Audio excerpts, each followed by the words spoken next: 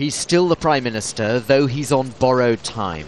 George Papandreou went to see the President to discuss setting up a government of national unity, which would ensure Greece sticks to the terms of the latest bailout deal.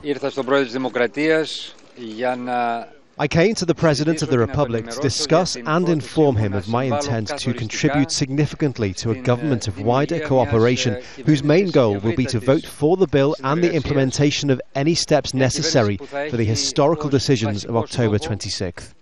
But the main opposition party says it won't cooperate. Its leader wants Papandreou to resign.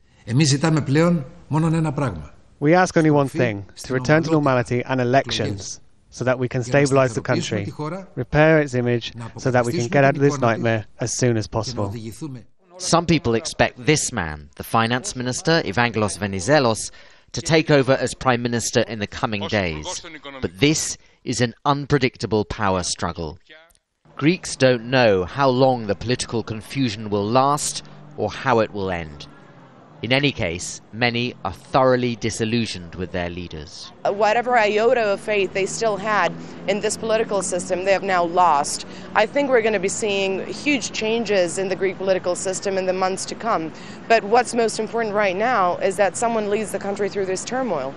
The talks are going on in Parliament, but the political situation developing here in Athens is precisely what European leaders have dreaded these past 2 years.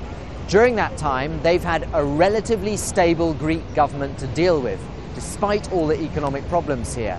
But now that is changing just when the financial situation needs urgent attention. Because Greece will run out of money again within weeks. The politicians have to come up with a solution, and quickly. Barnaby Phillips, Al Jazeera, Athens.